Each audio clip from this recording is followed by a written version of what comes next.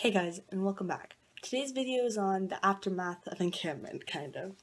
So recently I went to the Texas Wing Winter Encampment, and I was a Kilo flight sergeant. It was my first time staffing, and I was in charge of 11 basics. It was a really amazing experience. It lasted from, I want to say December 27th to January 4th? Yeah, I think that's right.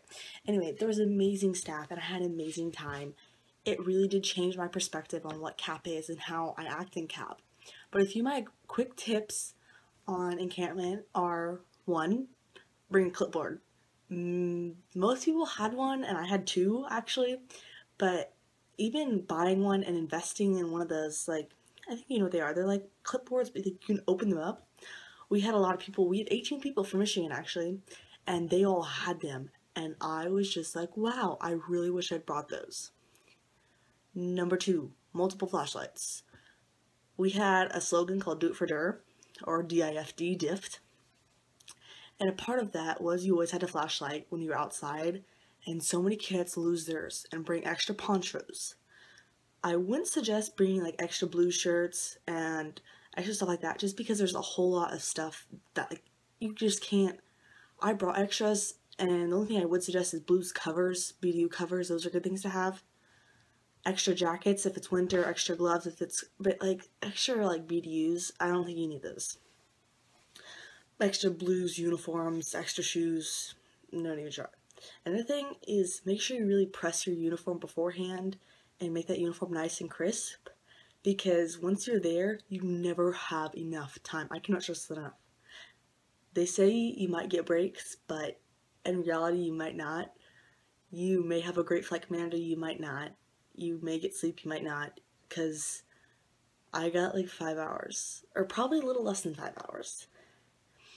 Another thing is bring tons of pens. I brought like a handful, and I lost them because I'm walking around and I'm marching flights and stuff like that, and I just didn't have time to keep track of them. I had like a handful in my pocket because I just grab one and I lose it, and then I grab one and lose it. It was a vicious cycle. Another thing, bring cough drops. Or not cough drops, but anything that will help you not lose your voice, or if you lose your voice, get your voice back quickly, because I lost my voice on like day 4, and it was gone for 5, 6, 7, it was gone the rest of the time. It was before day 4, but it was bad. Jodies.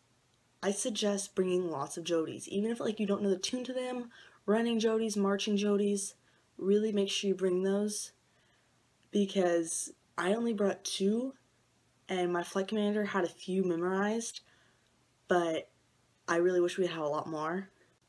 When going into encampment, I suggest that you have a good attitude, even if you've previously hated your staff or worked with them before, because honestly, there's not a whole lot you can do to change. If you have bad training officers or TAC officers, there's not a whole lot you can change. So you just gotta kind of have to go into it with a good attitude and hope that everything comes out good, because in the end, you just never really know.